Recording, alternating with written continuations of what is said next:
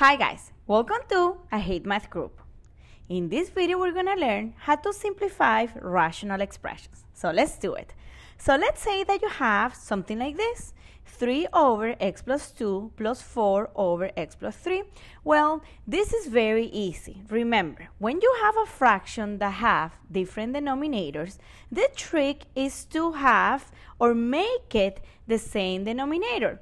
For example, when you're adding a fraction and let's say that you have 3 over 5 plus, let's just put 1/2.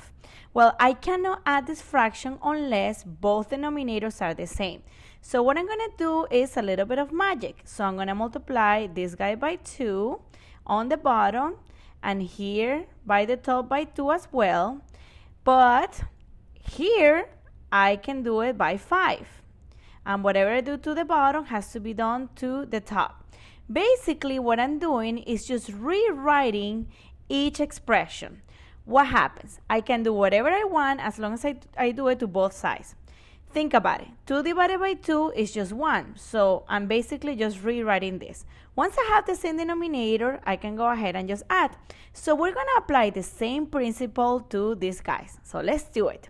So look what I'm going to do. I'm going to go ahead. I have x plus 2 and I have 3. And on the other side, I have x plus 3. So I'm going to multiply the top and the bottom by the same. I will do the same to the other side. Look at that. X plus 2 and then x plus 2. Awesome. Now, look what's going to happen. Since both denominators are the same, I can just go ahead and put just x plus 3 times x plus 2. And now my top can go ahead and be worked up. So let's do it. This 3 times x, this is 3 times 3, plus 4 times x, and then 4 times 2. Be very careful. If you have a negative here, if you were subtracting instead of adding, that negative will affect every single term. But we have more examples on the website. Just let's concentrate on this. You have now the same denominator. We're going to work out, or we're going to distribute the numbers. And look what you have. 3x plus 9 plus 4x plus 8. Now I can group the ones that are the same, which in this case I have 3x plus 4x and 9 plus 8. Awesome. So the next one is 7x plus 17 over x plus 3 times x plus 2.